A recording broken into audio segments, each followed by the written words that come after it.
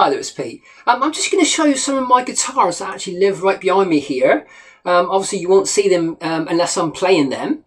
Yeah, so my first guitar is an electric acoustic bass. I absolutely love this one. I bought it about 19 years ago for about, it was nearly £400. I think it was £399. So I had a look on eBay for a brand new one, this sort of style. I think it is a BA 550 now, the actual models for the same sort of thing. Yeah, so they're about 450 now, so they haven't really gone up that much. Obviously you can get dearer ones and you get cheaper ones, but for this sort of model it's about £450 now. So yeah, it's a great guitar. It's got an ash and maple sort of combination body with a mahogany neck and rosewood fingerboard with a built-in tuner. Obviously with the preamp. Like I said, about 450 now. I mean, I paid 400 for this one, but that was about 19 years ago. So so really great when it's plugged in.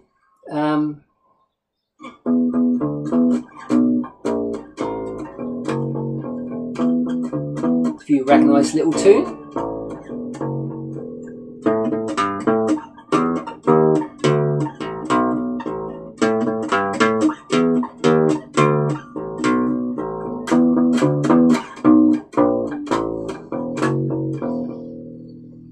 I still remember that one, playing that one all those years ago. And also we used to play, if you could remember that, The Chain by Fleetwood Mac.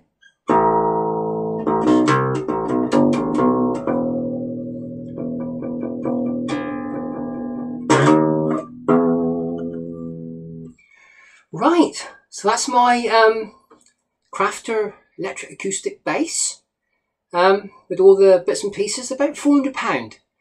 At today's price, about £450. So like I said, you can get, I think you pay a lot for what you actually get. I mean, there's gold hardware with this one, and I don't know what this is called now. It's beautiful. You can't really see if I do that. I don't know if you can actually see the actual colour, but it's beautiful, beautiful. I know when I bought it from my local music shop, it came as just a plain, like a plain colour. And I said, oh, I want that one I ordered. So we sent it back, and within about a fortnight it came back and I had the one I wanted. So I'm glad I did in the end. I know it messed him around a bit, but right, so that's my electric acoustic bass. I'm so worried that something's going to fall over here, so just try and put it back in the rack a minute. Right, I'll just show you my 12 string. I won't play this one because I've not actually tuned it up, but this is an Aston 12 string. I don't know if you can actually see, it's a beautiful colour as well. It's got like stripy bits in the actual thing. Absolutely lovely guitar. Yeah, so it's got a preamp and a built-in tuner, and I've played this one, I think, on a song in my channel, Country Roads, I think it was. It's a devil to tune up, but once you've got it tuned up, it stays in tune nice. And but it's out of tune now, so I won't do, it'll take me about 20 minutes to tune it up. But absolutely beautiful. That's an Aston. I think it's a SL29 12C EG TSB. That sounds good. It was designed in Australia, I think. Like I said, it's got an onboard tuner and preamp. It uses the, let's see, I mustn't try not to bang it. It's there. Jenny uses a square battery, the 9-volt standard sort of battery, and you can also plug it in with your 3-pin as well as your just your ordinary plug-in. But yeah, it's absolutely beautiful. So that's an Aston, I should say. Beautiful. I know when I bought this one off eBay. What did I pay for this one? I'm not quite sure. 200 and something pounds. So it wasn't that really. It wasn't a lot of money, but it is a lot of money if you know what I mean. But not for this sort of. Because I think I looked at some of the reviews and it said that some of the actual frets aren't sort of sanded down very well. But on this one, I think I'm very lucky. This one's finished off really, really nice. So I'm not going to put it down because it is a real nice guitar. So that's my Aston 12 string. I think it was made in China, like a lot of nice instruments are. I've got a couple from Indonesia and they're absolutely brilliant instruments. They are really, really well built. Like I said, it's designed in Australia and I think it's built in China, I think. But that's a really, really lovely 12-string guitar. I wanted because I used to have a really old 12-string, and in the end, I broke it because I was tightening it up so much that I actually broke it. So, and that was an old Eco, I think. I think it was Italian made, those Ecos, and they are really built well. But this one, the actual bridge was coming away. I don't think it was right when I actually bought it. So I tried to stick it down, but because there's so much pressure on a 12 string when you're actually tuning it up. So never mind. That's the end of that one, but that was years and years ago. So what we've got now, we've got a Fender. This is a fantastic instrument.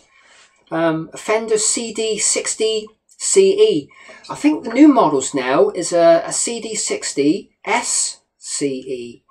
For around about the same money, it's about £200 to £250, depending what sort of model, really. So it's got the standard 9-volt battery in here. I mean, some are here and some are back here. This one's back here on this one. It's got a solid top. It's got a Fishman preamp, bass, middle, treble, onboard tuner with the active 9-volt standard, rosewood fingerboard and spruce. Depending which model, I think it's a spruce top, mahogany body. I know when I had this, I bought this one actually second hand. I had a very good deal on it because it was around about £200 about 3 years ago, this one. And I actually got it for about £130. So nobody actually bidded on me. So I was absolutely, in the morning I had a look and I thought, I've got it for I think it's £130. So, like I said, a brand new one. It was only about 12 months old and there was not a mark on it. But the funny thing about it is, when I had it, I sort of shook it and it was rattling. I thought, oh God, what's in there? I thought all the electrics had fallen to bits or something. So I looked in there and the cutout for the hole, when they cut it out, it went inside and they never bothered to take it out. I thought, whatever is it? I'm rattling. Oh no. So I had to take all the strings off. I think I restringed it. I sort of put some new strings on actually. And I finally got this round bit of wood out. It just got it out. I really pulled it hard. And yeah, so that's a little story about my Fender CD60 CE. So it's absolutely, I mean, a lot of people say, why do you want so many guitars? I mean, I suppose it is true really, because you get some musicians, they got a really, really run down guitar, but they can really, really play, you know. And I don't know why us musicians sort of buy lots of guitars, but I think that we just love them so much. I mean, I actually play every one of these in turn sort of thing. But right, so that's my Fender semi-acoustic for about £250 now if you wanted to buy one of those. So that's a beautiful sunburst sort of, absolutely lovely. See if I can put it there without it falling down. So hopefully. So what have we got next? We've done the Aston, we've done that. My Yamaha. Now I've had this Yamaha for 20, 25 years, it must be. It's been an old faithful. I played this one in all the bands I've been with. It must be nigh on 30 years, I think. In 1990 something I bought this one. It was quite a lot of money actually at the time. I think they wanted £600. This is Music in Print in Plymouth. And then it was in a January sale for £500, and I knocked off another £50, so I had it for about £450. But it's electric acoustic. It's got a 9-volt battery right here. It's a FGX 800. No, it's not. That's the new version of this one. It's an FGX stroke 412. So it's a 412. But the equivalent to this is the FGX 800. But they have come down in price. I think there's about £400 I was looking at for the 800 version. 390 to like, well, we'll say 3 to 425, that sort of money. So it's not really big money, and it's been a really absolutely brilliant guitar. I used to plug it in when I was in bands, plug it in with my processor and all my pedals and everything, and it used to sound really great. Chorus, phaser, all the lot, you know. Yeah, I had like a 4-channel. I think it was a 12-channel. I think it had four channels, but you could have is either 3 or 4 each channel. So obviously, when you're playing a song, you've got to make sure you press the right button to get your sound for that song. I know 1 or 2 times it didn't work like that, but never mind. The band had to stop and start again, but that's life. Right, so this is my Old Faithful. I played most of my YouTube covers and tutorials on this one. As you know, I've just got a new Epiphone, so it might replace this one for a little bit. I change the strings every 3 months. Obviously, when you're playing in a band, you've got to do it either every month or every 2 months, depending what strings you actually buy. So now I do it every 3 months. All my instruments, really, if I've played them well, you know. I mean, the strings soon wear out, actually. It might even be 2 months I change them. All depends what they sound like. But then that's my Yamaha FGX 412. So that's my Old Faithful. Yeah, it's got a preamp. It's not got a built-in tuner, but the actual battery goes in there. Right, so that is that. I must probably do one of my instruments twice. So what have we got now? Oh yes, this is a jumbo guitar by Vintage. I ain't really got much information about this, but this is a real jumbo sort of size, sort of the same size as my new Epiphone sort of thing. It needs new strings, but the action's really low. It's got the Vintage preamp with everything on there, with your 12-volt battery in there. It clips in nice there. So it's semi-acoustic.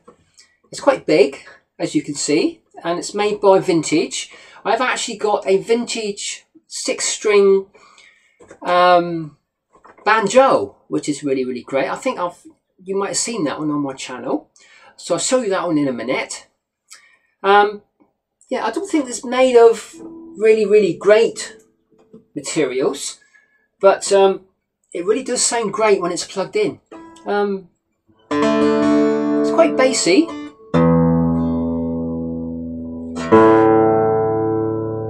Yeah, it's quite bassy.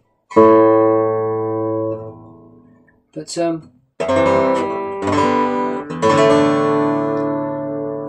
it looks rather yellow in this light because the sun is coming in. But yeah, it's quite big, isn't it? It's what they call the jumbo size. But I think this is one about £300 at the time I've had it. Oh, 15, 16 years this one. So I've had, once I get a nice instrument, I sort of keep it really, because I sort of like, I used to deal a little bit in buying and selling guitars. So I know a little bit about it. So this is my vintage. So what is it? Can't really see that very well. A VEC J100N. So that's the model. It's got a nice brown sort of scratch plate. Really nice. Right, see if we can get that one back. It's massive. Right, so that one will go back there. So how are we doing? We must be getting there now. I'm glad I sold some because it would take too long, wouldn't it? Right, so we've done the Crafter. Oh yes, this is sort of my holiday. I mean, some of these I keep in open tuning sort of thing, like open G or drop D tuning. This one was in a drop D tuning not long ago actually, but I've changed it to just standard tuning. Right, this one here actually doesn't sound bad for £100. It didn't cost me £100, but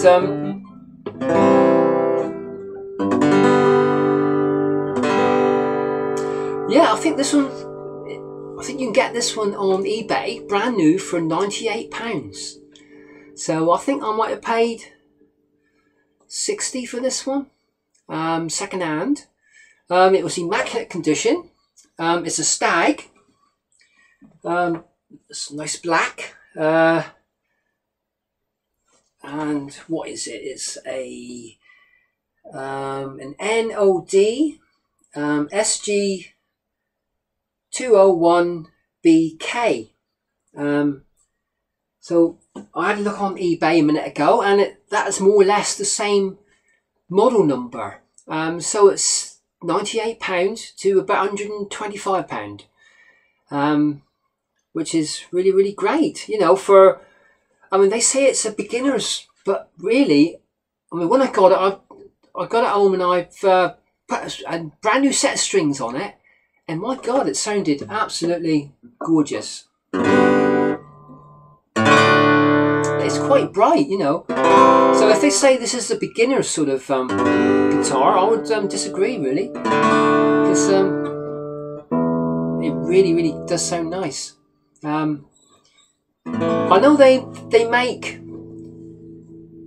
you know, better ones and more expensive ones. But once you've got a decent set of strings on the cheaper one, it really does sound really great.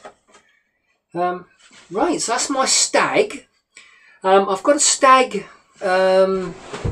Which one is it? This one here is my Stag soprano ukulele, and that was about £50. That one. So Stag really is a great make, really great make, and I can't run them down because as soon as I put that new set of strings on, it just brought it to life. So this one is my holiday. I don't know if you've seen pictures of my the camping. We go camping every year, like a fortnight. And I generally take either this one, wrapped up in an old black bin bag on top of the car. So if it's raining, it might get a little bit damp. But yeah, so this is my sort of holiday instrument. I sometimes take a ukulele with me. So yeah, absolute brilliant.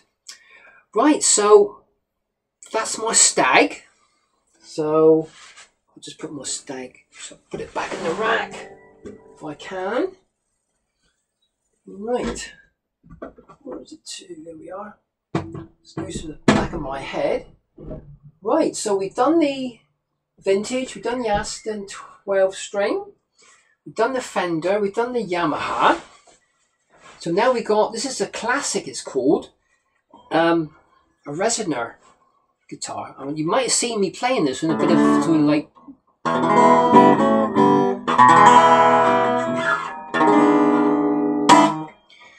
bit of blues on this one.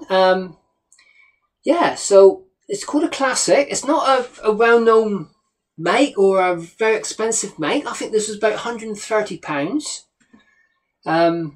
Brand new on eBay. I mean, when you actually save up and get a bit of birthday money or a bit of Christmas money, you can't always get the very expensive things. So I always wanted one of these. It is a plug-in. It's not a plug-in one, is it? Yes, it is. I am actually used it as a plug-in one. But yeah, it's got its own little preamp with your 9-volt battery, which is still in there. So that clips in there. So I must do that sometime because I've got a decent amp to use with it. So that's my Resonator 6-string guitar.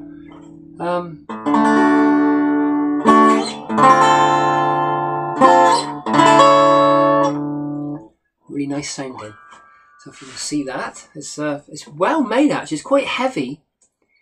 I like this sort of long headstock.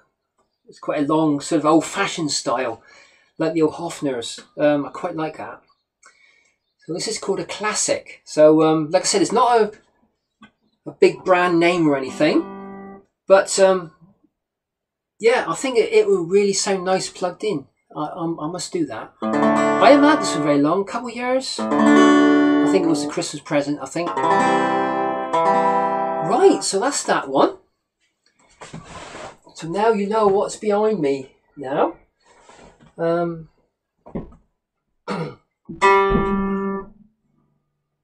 That. So now we've got the vintage. I won't play this one because it is out of tune, but you have seen this one before. I used to have this is a 6-string, which you can play like a guitar. You can pick it like a guitar or a banjo. It's got that nice banjo-y sound. But it's a 6-string, so it's a bit of a cheat really if you can't play the 5-string. But I know I used to have a 5-string banjo and I just found it so hard with that octave G note. But I think now I most probably could play it better actually. But yeah, so this is a vintage. That's the name of the, because if you type in vintage on eBay, you get a load of old sort of 60s, 50s sort of instruments. But this is the actual brand name is vintage. Absolutely beautiful. It's sort of like got a quite short neck on it because I think like the 5-string would be a bit longer. It's got that octave G with the little wind. But yeah, this is great. I must play it more often. I know I've said I was going to do some open tunings and that, but I have a little bit, but not so much as I should have really. But yeah, it's a lovely, lovely guitar. I used to have, like I said, a 5-string banjo. Absolutely beautiful. It had like a light and dark wood back on it, sort of like a stripy back. So I sold that one on eBay, and I really, really regret it now because it was a actual vintage. It was an Eco make, which is made in, I think, Italy. But it was a vintage instrument. I'm not quite sure how old it's got to be a vintage instrument, but is it 25? I'm not sure. 25, 30 years or even more than that even. Yeah, so I sold it. I had a good price for it because people knew what it was, so they were bidding against each other. But I do regret selling that one really because I had an Eco guitar as well. That was like very similar to the black bodied stag guitar I've got here. But the old Eco, it had the fretboard that had like, it's quite pretty really. It had like different shapes on it. But right, so that is most of it. I have got a West Tone over there, which I am going to let somebody have. I'll just get it for you a minute.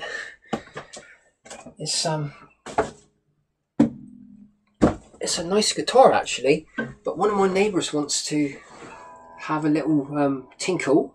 So that's a West Tone. It's made for Prairie guitars. So it's a FCN Music, England. So it's actually made in the Republic of China for England. So it's called a West Tone. It's got a beautiful, what if you can see that, sort of like a motley blue. But I'm actually going to let a neighbour have this one because he wants to have a little tinkle. So right. So now I don't know if I can get my new instrument out. I'm trying to, because I have got a nice jumbo size case, and I'm hoping, if I can get this out, I'm hoping that my Epiphone will fit in this case, but I'm not quite sure. Not quite sure at all. So, mind the lamp. Right, so this is my new edition. As you might have seen me unboxing it a couple of days ago. This is my Epiphone EJ200CE with the solid spruce top and maple back and sides with this lovely pear Lloyd inlay, a crown inlay it's called. Beautiful, beautiful guitar. I've not really had much chance to play it yet, but hopefully things will get better next week because we've been on holiday for a fortnight and we've been so busy with the garden and helping our daughter with a new house. And yeah, so this is my new edition. Absolutely lovely. It's got the preamp and everything and the built-in tuner as well. It's called a eSonic 2. So it's a brand new sort of preamp sort of thing. It's got a rosewood fingerboard and gold hardware. So all the tuning pegs are like gold coloured sort of, I don't know what it is really. But it sure does sound nice. That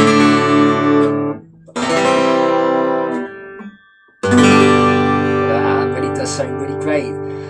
It blows everything I've got in this room, but I just couldn't sell some of these instruments here because they mean so much to me. It's a part of history, my little history. So, right, so that really is all my instruments. I think it's seven or eight. I think it's 5 or 6 sort of acoustic guitars. Then you've got your 12 string and your resonator sort of guitar, your banjo.